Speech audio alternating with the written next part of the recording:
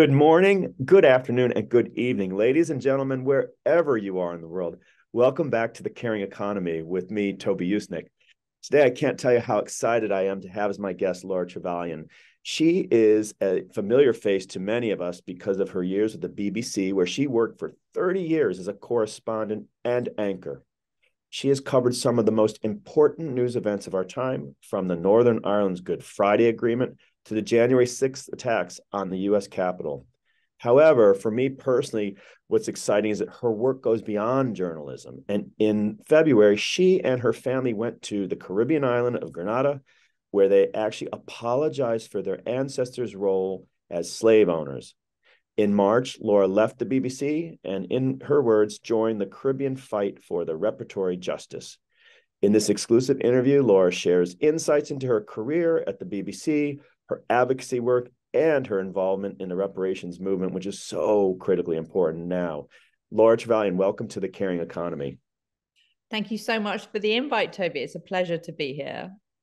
So, Laura, we always begin by asking our guests to give us sort of a digest of his, her, their life, maybe a 2 or 3 minute overview of where you're born, how you were raised, how you were sort of pivoted left or right when you did, and how you got where you got. So over to you.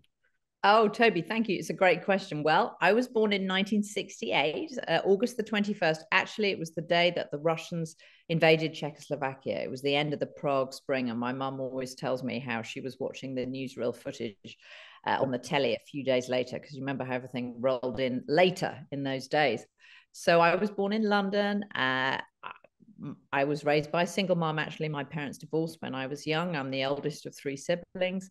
I went to state schools, or public schools, we'd say here in the United States, in London, to Bristol University.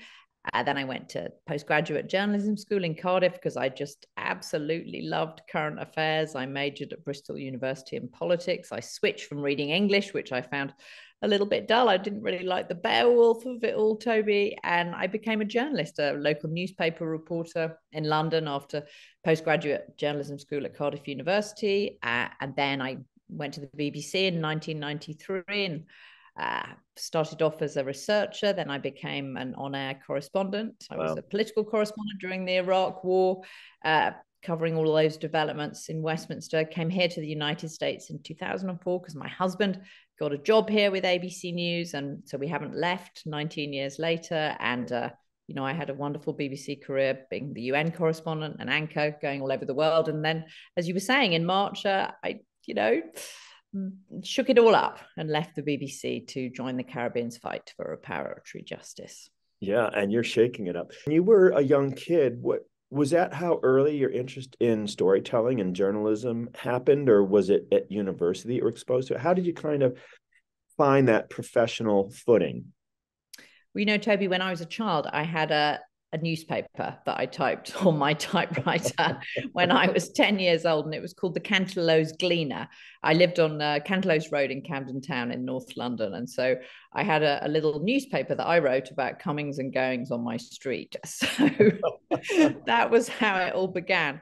I was a reporter from a young age. And I think maybe in some ways, being the oldest child of divorced parents, I was always the person that was having to figure out what was going on and then communicate it to my siblings. So I definitely was always on the lookout for information and trying to figure out which way the family was going to go. So maybe that's how it all began. But also, my dad was a Labour councillor actually in Camden Town. So, he was very interested in current events, and he was also a civil servant. So I think there was a bit of that in it too. Then your husband you met, he's a Brit? Yes, we met at Cardiff University. We met at the postgraduate journalism school. Yes, although we're all Americans now. And he, was also a journalist and came here in 2004 to work for ABC News and rose to become the president of the network. Left in 2021 and set up his own production company. And actually, Toby, he produced the January 6th hearings last year, James Goldston. Oh, actually, I think I've seen some news reporting with him. That's awesome. You're in journalism and you've covered some of the most important news events of our time. So what's your style, Laura? How did you figure your approach to covering these stories? Was it just standard practice, good training in journalism that you learned in school? Or what stories did you cover and how did you define your own approach? Well, I think, the BBC is obviously public service journalism at its finest. And so the BBC tradition is to get to the heart of the story with integrity, remembering that you should be always asking the obvious question that the audience wants you to ask, that you should be treating anybody you meet in the course of covering a difficult story, whether it's a hurricane or a mass shooting or whatever it is, with respect.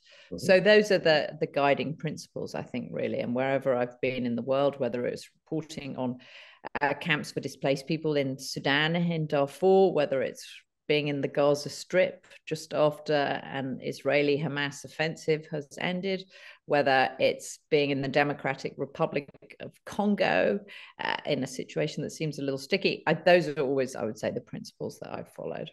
Yeah, but tell our listeners and our viewers who haven't walked in your shoes, how can you be objective and detach yourself from such emotionally charged situations as war zones and refugees and crises? It must be just an incredible Teflon coating that you have.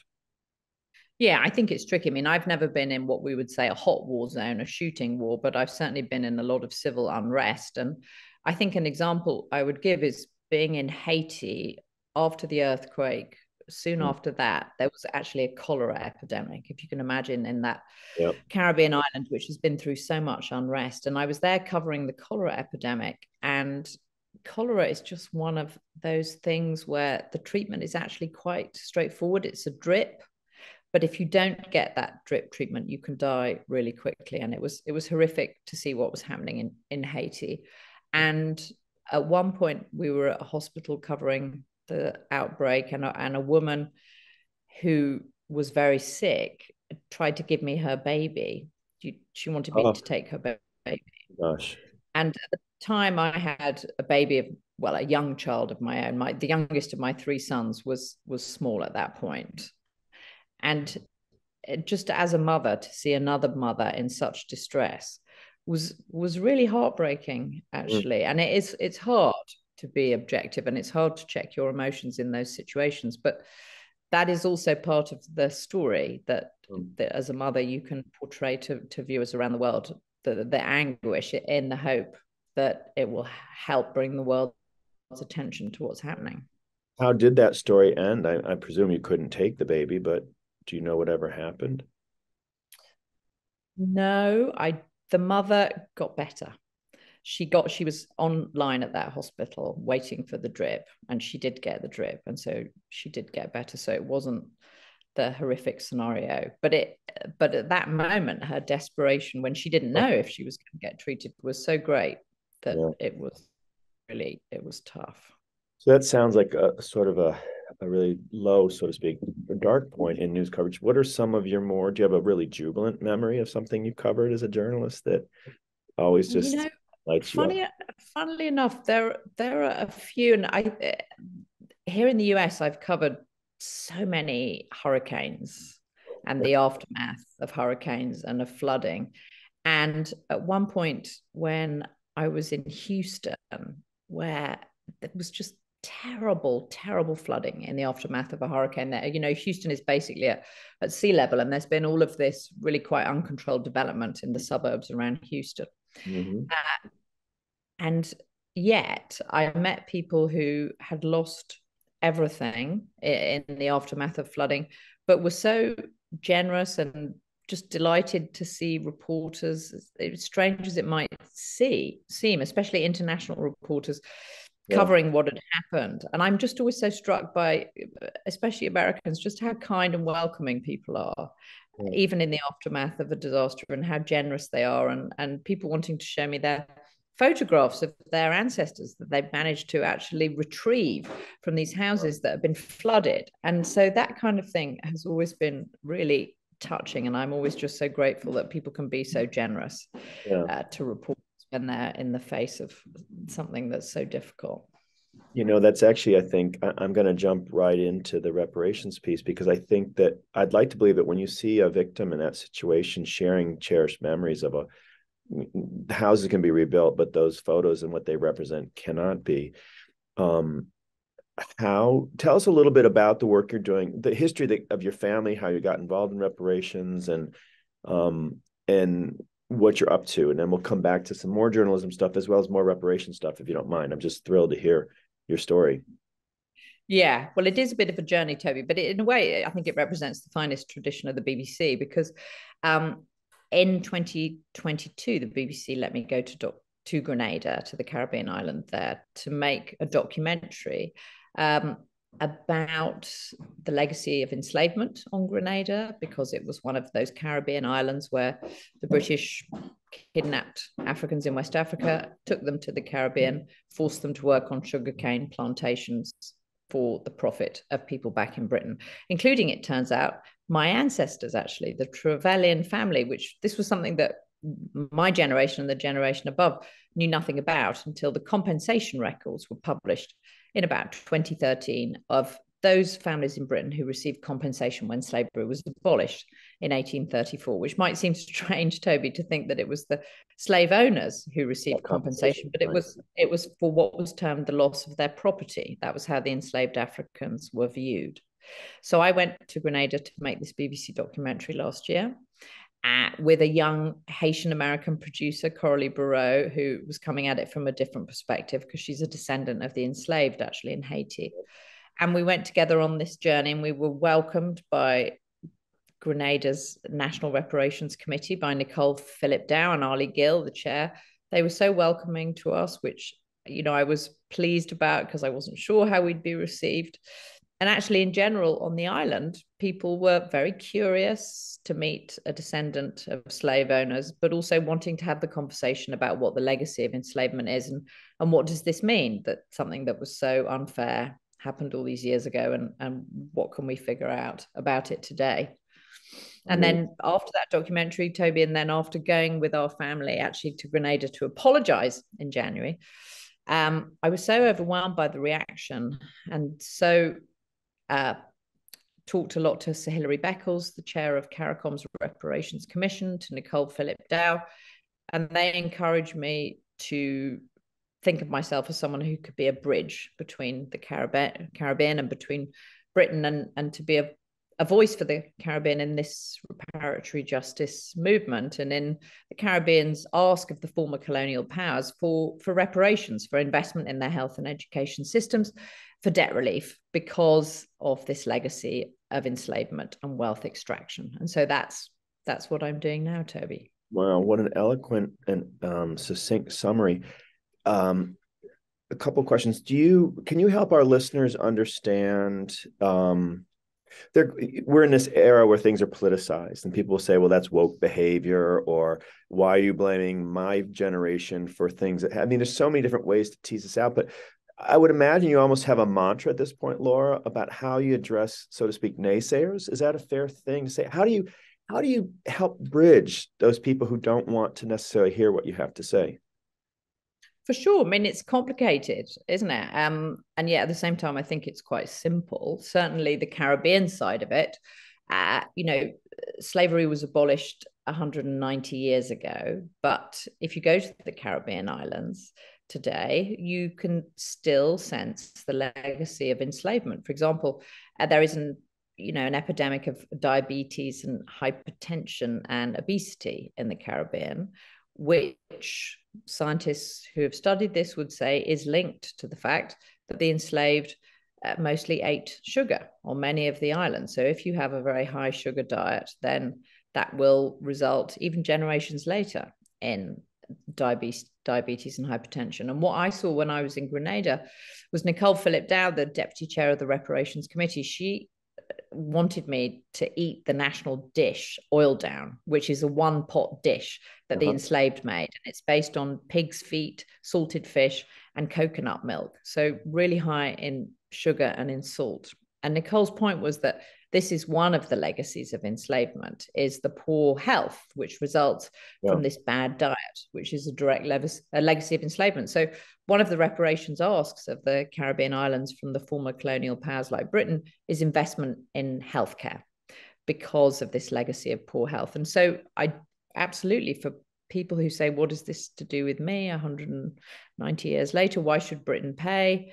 I would say, well, there is this legacy still. You know, it was a system of wealth extraction. Britain got everything, and the Caribbean was left with nothing, and is catching up today. Yep. Ladies and gentlemen, again today on The Caring Economy, we have as our guest Laura Trevelyan. She is a veteran BBC reporter, anchor, and more recently, a real advocate for reparations movement in the aftermath of the legacy of slavery, affecting not just North America, but also Europe and many parts of the world. Laura, can you help us? Can you explain in your family's case, as I recall, you've made some very specific gestures around where you're going to focus your reparations, and it's very island specific, right? It's not back in the UK, so to speak. You do a lot of education work there, but you're focused on Grenada, which is where the original enslavement happened. Is that correct? Yes, that's right. My ancestors owned at different times, part owned 10 different sugarcane plantations across Grenada. And it's a very small island, Toby, only about 120,000 people today. So Sir Hilary Beckles said to me, not really in jest, he said, Laura, probably most people in Grenada at one point were owned by your ancestors. Their ancestors were owned by yours, which is a Wow. tough way to think about it. But, you know, 8 generations later, there has to be some truth in that. So what we did specifically, and what I have done, is to I'll be 55 in August, and I'll be able to get my BBC pension. So I'm taking 25% of it in cash, and I'm going to give it to the University of the West Indies Education Fund, but bursaries for mature students in the University of the West Indies. And also some of the money will go to Grenada, which is a rural charity that helps children with the cost of getting to school. And that's where I want the money to go. And it's going to be divvied up in consultation with the government of Grenada, because one of the Caribbean's asks is that at emancipation, illiteracy was one of the huge legacies of enslavement, that the enslaved were poor and they were illiterate. And so to invest in education, that's something that the Caribbean governments are asking the former colonial powers to do.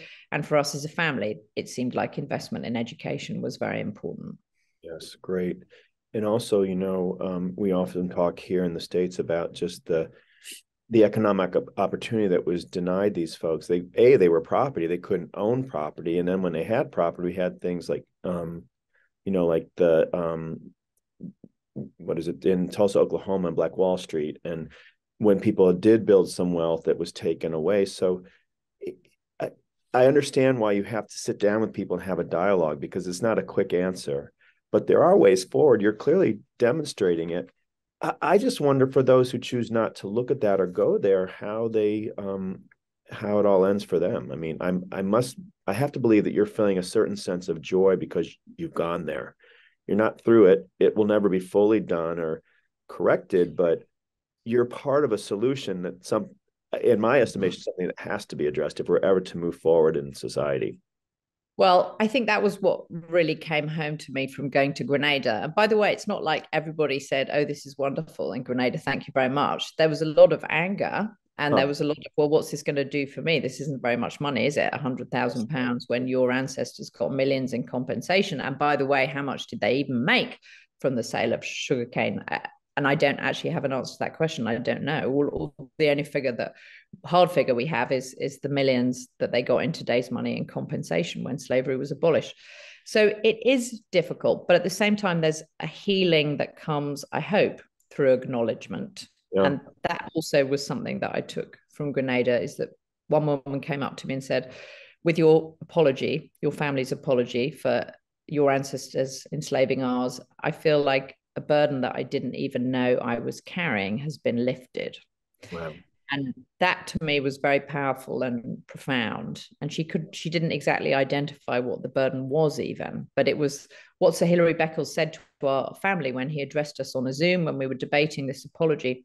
He said, for so many people in the Caribbean, our history is a void. You know where you came from, but we don't. We just know that our ancestors were kidnapped from West Africa. So you actually are part of the history of the Caribbean, the descendants of slave owners. And if you come forward, that will be powerful, and it will set an example, and others will follow in your footsteps, and it will be part of the healing. And we trusted him. And And I hope and I think that he was right, because other families are now contacting me asking, how do we resolve our history? You know, our ancestors were slave owners in Jamaica, Barbados, Guyana. We want to try to figure it out. And what Yeah. was your roadmap? Yeah. I'm reminded, I ran communications at Christie's for 10 years globally, and there it was all about restitution of Nazi looted art, because it Wow. sounds similar to how information becomes available. You talked about the records that became available a few years back, and then when the wall fell in the East, that opened up archives, and there was information that became available, so you could start to look at how were these things owned, what was the provenance, and then you have actual records to go back. And then there are ways, right? It's not quick and easy, but there are ways we've seen with restitution and Nazi looted art. We've seen, as you're seeing now, with reparations. So I'd like to think that it's actually becoming, I don't know, a better science than it has been in the past. I think so. I think now so much that was swept under the rug for years, whether it was the Nazis' theft of Jewish art or whether it was enslavement, and just the extent to which so many families in Britain were involved, and the extent to which Britain's economy in the 19th century was to some degree built off the wealth of slavery. Now these things are coming out into the open, they're being discussed in some ways only now as the past recedes does it come into focus more clearly, and can we debate it with some distance. Do you two questions, one about your sons and one about the US UK. What's your with the US UK, what can you compare and contrast what you're seeing in terms of the movement? Yeah, I mean, it's very different, isn't it? The first thing I'd say as an overview is that, by the way, American slavery is British slavery, because Yes. America was a British Wasn't. colony when Yeah. slavery began here. And it wasn't until 1776 that you Americans, or we Americans, I'm an American now too, rebelled and declared independence. So it is a legacy of British slavery. But the difference is that in Britain, of course, it was in the Caribbean. It wasn't in people's homes really in the same way. Whereas here, American slavery was in the cotton fields, it was in people's homes. Yeah. You know, we live with descendants of the enslaved, cheek by jowl. It's not offshore and can't be ignored in the way that it was in Britain. So the legacies are different, I think. But what I find so interesting about the reparations debate here in the United States is, in a way, it's much more mature. So you have California's now set up a task force on reparations. It's going to shortly report. Whatever the recommendations are, they'll be debated and adopted or not by lawmakers. Mm-hmm. Whereas in Britain, you know, there was a proposal that was kicked around some years ago in some quarters for a royal commission on slavery and the legacies. But Britain is I think quite a long way behind the States in debating these matters. Interesting, because at the consulate we've been doing a lot of things with Oxford and the examination they did, and we've worked with the Museum of the American Revolution in Philadelphia, and there's a whole effort, a 2-year effort to create a curriculum to teach the transatlantic slave history, and this is all built out of the Toussaint Louverture book that the Balliol professor wrote. I forget his name. So it's interesting. I love that we're actually even aware that such things exist now, because we, for all kinds of reasons, We weren't. historically. No, exactly. I don't know what you were taught, Toby, but I was taught in school that William Wilberforce was the great abolitionist in Britain, and that Britain led the way in abolishing slavery, not that we participated in it up to the hilt beforehand. It was really a question of emphasis. And I think that emphasis is now changing. Yeah, and interestingly enough, I didn't know until I started delving in deeper, but Frederick Douglass spent a couple of years in the UK fighting for abolition. And in fact, the newly refurbished public space, the meeting halls at the embassy in Washington, is called the North Star Hall, as an homage to his abolitionist newspaper. And so we're trying with programming there to bring in all kinds of diverse stories and legacies and histories. So it's, and then technically he had 2 English women who bought his freedom, which is also, and eventually he married a second time to an English woman. So the more you go into this, the more fascinating it gets. But what about your sons? How are they engaging with this? Well, Toby, two of them are in their 20s and in college. One's about to graduate, one's a rising senior, and the other one's in high school. And they've been very strict with me about their right to privacy. Growing up, the children of journalists, they're very protective of their privacy. So I have agreed to respect that, difficult as it is for me as a journalist. But I will just say that they were extremely surprised, shall we say, when I left the BBC and told them that I was joining the Caribbean's fight for reparatory justice, because they think that I'm the most unlikely social justice warrior, and in fact that I'm a dinosaur. So I said, well, that's kind of the point, that I'm not what you would expect, because this is such a compelling story of moral justice and the need for moral justice, that it's not what you boys think it is. Good. Well, I'm glad you're having those kinds of conversations around the dining table. That in and of itself is so important. Look, I'm mindful of the time. I want to ask you a question I always ask my guests, and we've missed so much. You've got to come back. But what is your advice? Do you have like a pearl of wisdom or some pearls of wisdom you give to either young professionals who are or young college students setting out in their careers, or even people who are later in their careers, maybe disrupted or questioning their purpose? Do you have a mantra or pearls of wisdom you might share? Well, I think to the young, and one of the things I loved about the BBC as I got older, of course, is how you become a bit of a den mother, because everybody comes to you. That's when you realize you're old, when everybody wants your advice on whether it's how to juggle work and a career, or whatever it is. So I think what I always say to the young is, you've got to outwork everybody else. You just got to hustle if you want to rise. Journalism is a really competitive trade, but you also need to make as many friends as you can on the way up, because there won't be any time on the way down. So, be kind, be respectful, be humble, but hustle and work your tail off is what I always say to the young. And by the way, and if you're a woman, don't wait too long to have children, or don't wait to start a family. It's never good. There's never a good time to have a baby. And this is now true for all genders, as my children would say. Mum, this is not just advice that you should be giving young women. And I think it's true. But for women in particular, fertility falls off a cliff at 35. So don't be that news widow who is 40 and has delayed. You just have to try to juggle everything, and it never makes financial sense having children and going to work because of the prohibitive cost of childcare. So you just have to do it. But then at the other sort of end of it, I guess at my age, I'm nearly 55, that end of it, I would also say there's still time. What I've found is there's time for a second act. And actually you can take all of that experience and that wisdom that you've garnered over your 35 years in the workforce, and you know more than you think. And especially if you've worked in daily news, you have all of these skills of synthesizing information, public speaking, delivering to deadline, delivering under pressure, which are good skills for the next life and the next job. So, yeah, I think I would say if you're in a position to give back at a later stage in your career, then go for it.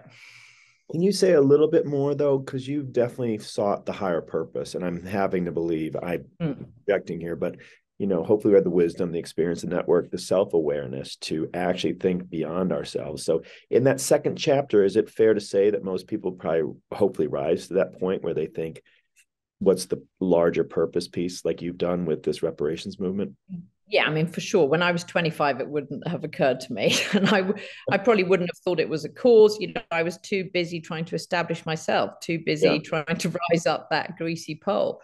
But yeah, as you get older, you realize, well, gosh, there is a bit more to life. And I have someone who's quite influential in my life who said, well, Laura, do you really want to just cover another presidential election along with the thousands of other people who are going to be doing that in America? Or do you want to be a principal and try to make a difference? And if you can be, you should. That is your moral duty. And I just felt that with Grenada, here was a message that seemed to me so easy to communicate. Families like mine who benefited from slavery. And by the way, we don't have the money now, our family, but we have the social standing for sure, and the confidence. And, why do we think we have a right to exist in this world and be confident? And and think Yeah, that people are going to take us seriously. That no doubt is a legacy of social standing over the generations. absolutely. So then to communicate that Grenada still feels the legacy of enslavement, and that the Caribbean, the Britain's black debt, as Sir Hilary Beckles calls it, the chair of CARICOM's Reparations Commission, that black debt should be repaid. If I'm in a position to amplify that message, then it's my duty. Amen. Well, thank you for sharing that here on the Caring Economy. I try to use this show for a platform in the same way, leveraging it for those kinds of initiatives that really are so purposeful. Ladies and gentlemen, I want to again thank our guest today, Laura Trevelyan. She is the celebrated veteran BBC anchor, reporter, and advocate for the reparations movement, which we're all going to become more knowledgeable about and help be the change. Thank you so much, Laura. Thank you, Toby. It was a pleasure.